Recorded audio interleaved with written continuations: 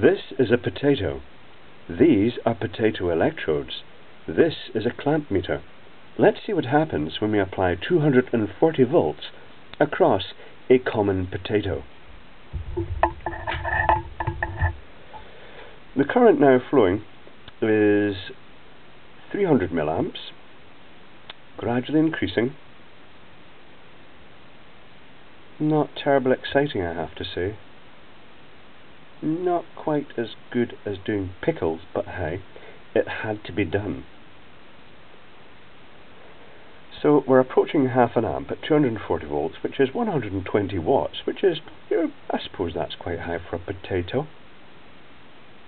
Oh, I can hear spitting, fizzing noises. Ooh, steam. Oh, now we're up to an amp.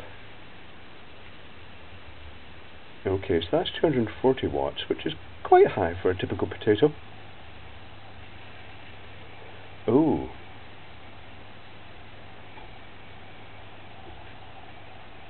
Oh, that's delicious.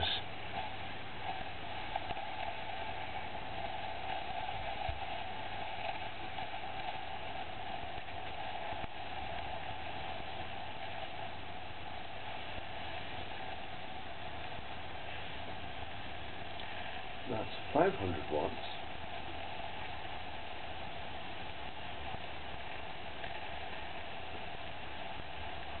Now it's starting to smell not very nice. And the current's dropping.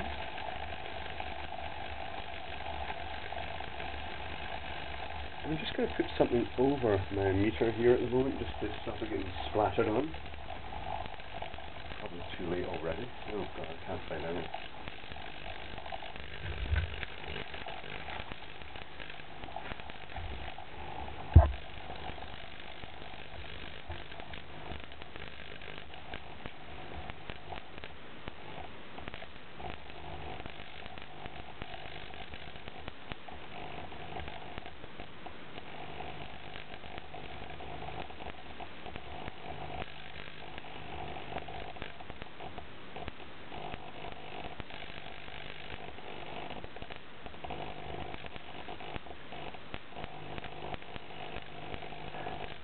I'm going to turn the light out because you can actually see little sparks blowing out.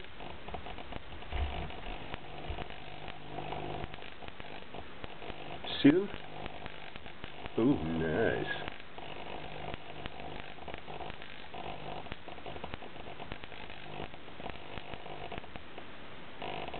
But to be honest, I think that's all we're going to get.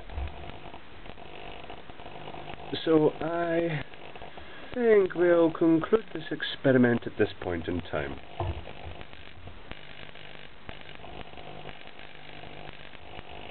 Yeah, I think that's more or less it. It's not really terribly exciting, but you know, as I say, it had to be done.